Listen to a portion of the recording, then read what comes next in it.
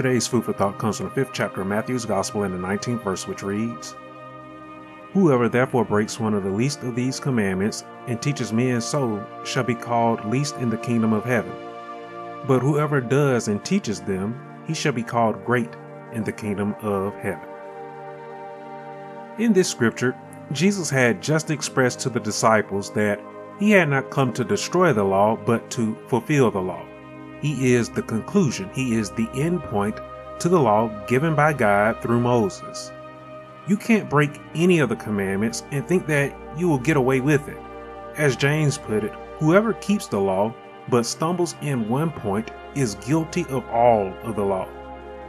The only way one can truly keep the commandments of the Lord is by going to Jesus, who again is the fulfillment of those commandments.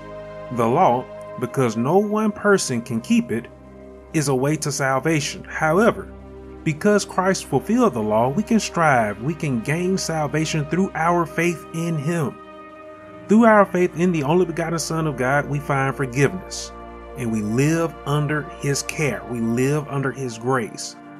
Through grace, Scripture says, we are saved.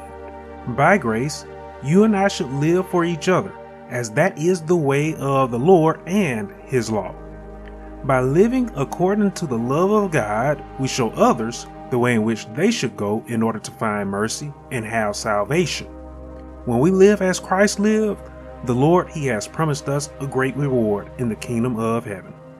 Many desire to be great in our world, but today, I encourage all of you to live by faith in Christ so that you can be called great in the kingdom of heaven.